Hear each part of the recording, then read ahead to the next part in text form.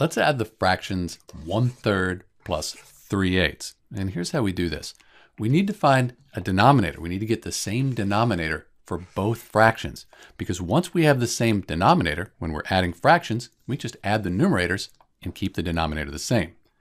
So probably the best way to do this is find something that 3 and 8 both go into.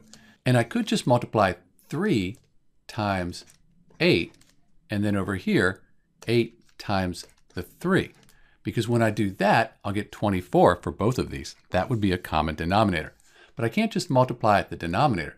I also need to multiply the numerator here by 8. Because 8 over 8, that's just 1. So I'm just multiplying by 1. I don't change the value, just the way it's written. Over here, since I multiplied the denominator by 3, let's multiply the numerator. So 8 times 1, that's 8. 8 times 3 is 24. Over here, 3 times 3 is 9. And then 8 times 3, that's 24. So now we have the same denominator. Let's just add the numerators. 8 plus 9, that's 17. And then when we're adding fractions, if these are the same, we just move that over here and keep it as 24. And in answer to our question, 1/3 plus 3/8 is 17/24. This is Dr. B. Thanks for watching.